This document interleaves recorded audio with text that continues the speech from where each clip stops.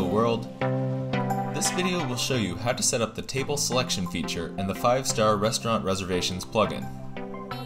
To use the tables feature, you'll need the ultimate version of the plugin.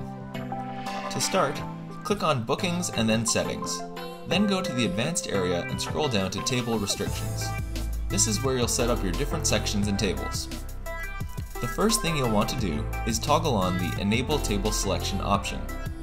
Under this, you'll also find a setting to require visitors to select a table when making a booking, if you'd like to do that. Now you're ready to create your first section for your restaurant. After clicking the Add Section button, you'll see two input fields. The first lets you give a short name for the section. This is what your customers will see in your booking form. The second field lets you insert a description to help you and your staff identify the section. For this video, we'll create two sections. One is for indoor seating, one for outdoor seating. Next, we can move on to creating the individual tables. After clicking the Add Table button, you'll see 5 input fields. You can start by giving it a unique table number.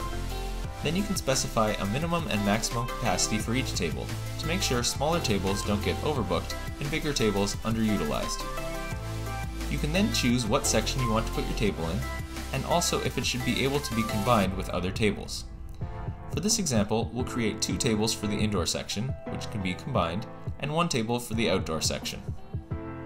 After you're done creating your sections and tables, you can click on the Save Changes button. Now if you go to the reservation page on your site, you'll see a new Tables field in your booking form.